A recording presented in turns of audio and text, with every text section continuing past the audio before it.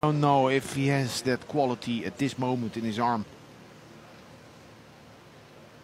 Wants to give himself the best chance of making it for the title.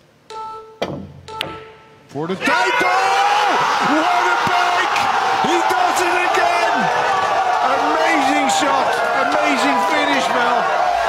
I'll tell you what, if you wrote that script, it would never, ever be accepted because it was too far-fetched. He's on the table, he's the master of the table, he is the whirlpool master, and this crowd are going crazy. What a finish! We can't believe it.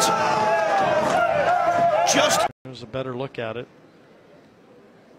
It's a tough shot. He has to cut the 6 slightly to the right.